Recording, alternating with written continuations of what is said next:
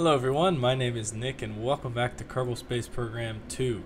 We are returning today to a series that I haven't been into for a while.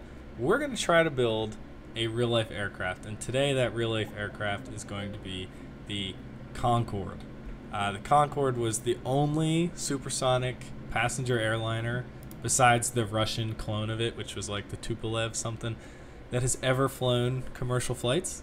We're going to try to build something that has like similar specs to it today, and then I'm probably going to crash it because that's just how these videos go. So let's get right into it. Let's start with the cockpit. Now, this is tough because the Concorde doesn't actually really look like this, but it's the closest I think we're going to get. Now, the good thing is, now let me find it before I say it's good. There are these crew cabins, which do kind of look like the Concorde.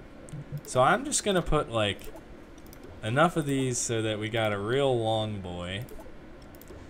So that's probably good. And then we need our fuel, obviously. 2 fuel tanks.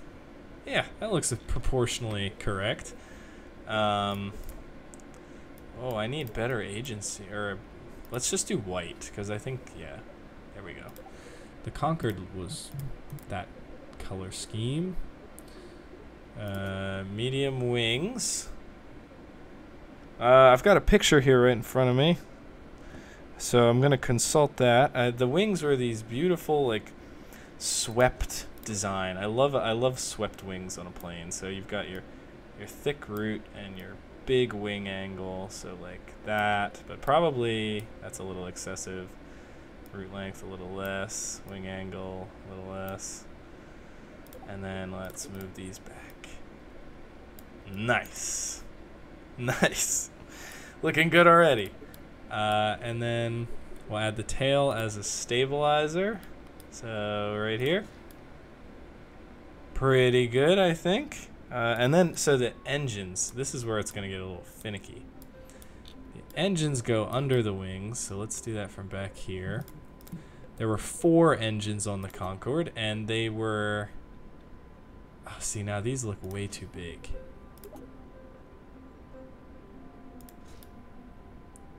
Yeah, no, those look huge. Well, let's see if we can make it work. So bring them down a bunch. Down...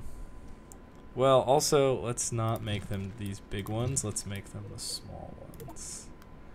Smaller. Okay, and then for the actual engines, so I'm just going to use the most powerful jet engine we have available. Better in lower cruising speeds and altitudes. Obviously, we're not going to use the Goliath. Inefficient at sea level, so maybe let's go with the Panther because it's not a fighter jet. So even though this does kind of look like a fighter jet engine, and then for the intakes, the Concorde had intakes that looked like they were the ramp. Yeah, there we go. Nice, beautiful. She's looking good already. Oh, nice. Look at that. I guessed that almost perfectly. Veteran engineer here, guys. Let's bring that up a bunch. Down. Up. 1. And then bring this over here. Perfect. Looking good. Now, I think... Yeah, okay, so on the real Concorde, they were next to each other. So I'm going to try to recreate that here. Let's bring it inward more and backward. And then bring this one up just a little bit and then in. Oh, nice. That looks pretty darn good if I do say so myself. Move them up just a little more. They look like they're too far down right now. There we go. There we go. Look, guys, it's the Concorde. The neck is a little long, I think. I think the wings need to be just a bit longer. Wing angle more. There we go. And then, you know what? Let's do this. Let's remove a section. Trying to get it proportionally correct. Yeah, that looks better. And then for the tail section, they had this like real pointy thing. Maybe this will work. Let's turn it around. There we go. And stick it right on there. That looks pretty Concorde-like to me. Granted, it's much smaller than what the Concorde would have actually been. Now we just need to add landing gear. So let's do that. Go to our landing gear section here. Get the medium landing gear for the front. That's way too far up. I'll move that in a second. And large landing gear for the back. Yeah, perfect. And let's bring you back a bunch. Yeah, it looks like it's like right here. You need to be careful when you place your landing gear, because if you place your rear landing gear too far back from the center mass, you create like a really long lever arm between the center mass and where the landing gear are, so it's very hard for the thing to take off. Yeah, so I don't know how this is gonna work. Let's try it out. Let's see how she does. So, okay. Oh, she's a little wiggly. Okay. Jet engine's active. It'd be really cool if this was like the most maneuverable plane I've ever built. Come on, buddy. I got to adjust the landing gear heights. Come on. Oh, it's got some wiggle. We need some strut. Yeah, it's the front landing gear needs to be higher up. Come on, bounce. Bounce. Bounce. Okay, we're gonna need to make some slight adjustments. Interesting. That's not what we were looking for from that first flight. I have to be real with you guys, but it's okay. We're gonna fix it up real fast. And then, if it works, we're gonna try to do the bridge challenge with it, which is where we go under the bridge in the KSC. So let's bring that up a tick. There we go. And I'm gonna add a little bit of strut but I'm gonna try to do it in a way that's not like janky looking. That looks pretty janky. It's fine. It's fine. We'll be fine. So let's see here. Okay, it's still not at the right height. We're gonna have to fix that. Okay, performing better. Plenty of methane fuel, but yeah, well, the air intakes need time to get up to speed, so let's get going. Up, up. You take off now. Ooh, okay, nice. So the Concorde was able to super cruise at Mach 2. So, and at 18,000 meters. So we're gonna test that capability out of our very own Concorde here. This thing is actually very nice to steer. It's very responsive. It's got the wiggle neck. Look at the Kerbal in the front getting all bounced around. Ah! Once again, the crew interface. Oh, there's Valentina. Seems to be mostly broken.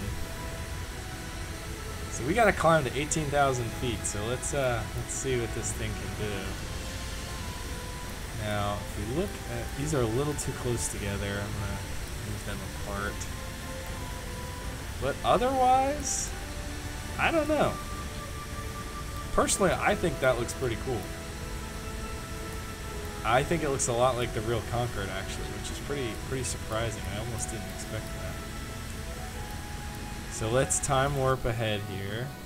Nope, you gotta go up. Up. Up, Concorde, up. Up, more Concorde. Okay, wait, let me trim it. Oh, well, now she's falling out of the sky. Oh no, so we're... Okay, we need a little more power, it seems. So maybe I will switch to the other jet engines. Let's turn here. Okay, I guess we're not gonna turn here. Oh, maybe, yeah.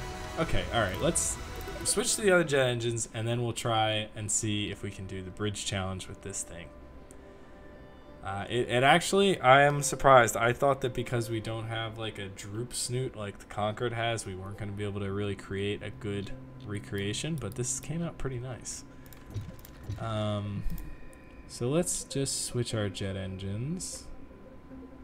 Oh, it's lagging. Oh no. Computer dying. Computer dying. Okay, there we go. Beautiful. Let's do it again. Let's launch this thing. Okay. So, get these engines activated and let's give it a try. Here we go. Looking more powerful than last time. That's always a plus. Oh, okay. Let's lift off before we have any more problems. Okay. Gear up. Oh yeah. Oh yeah. Oh, she's fast. Much faster. That's Mach 1. Okay, chill out. Chill out, Concorde. That's too fast. Are we time warped? No, it's just really quick. Okay. Wow, that's pretty impressive. Pull up, come on, pull up. She does not control super well, but that's fine. That happens. So it was just the engines, because let's just prove real quick that this can exceed Mach 2. Okay.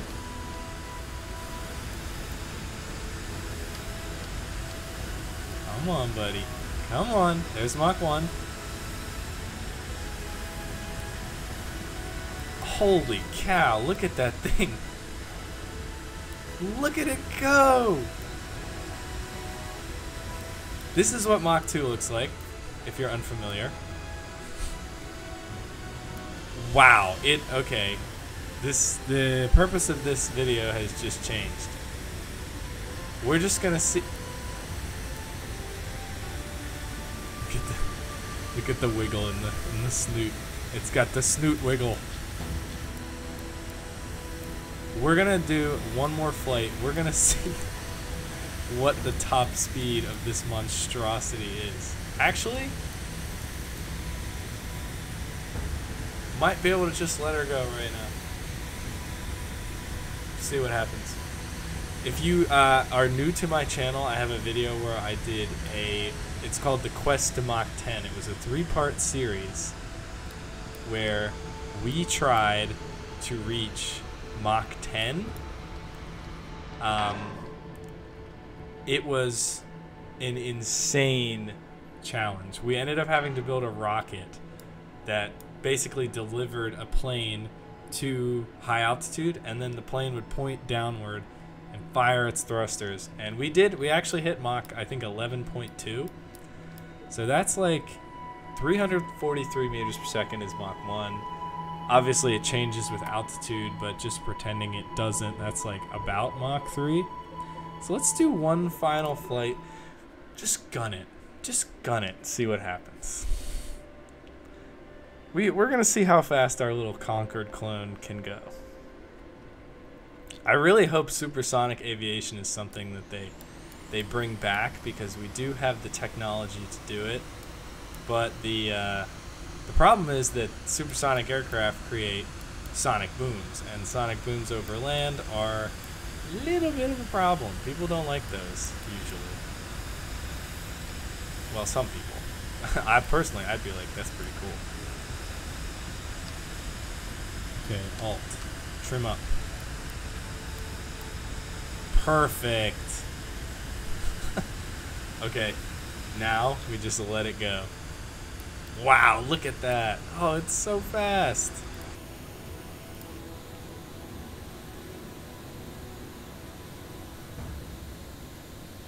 Some would argue that time warping is dangerous. I would argue whatever. I'm using fun trick if you play Kerbal Space Program.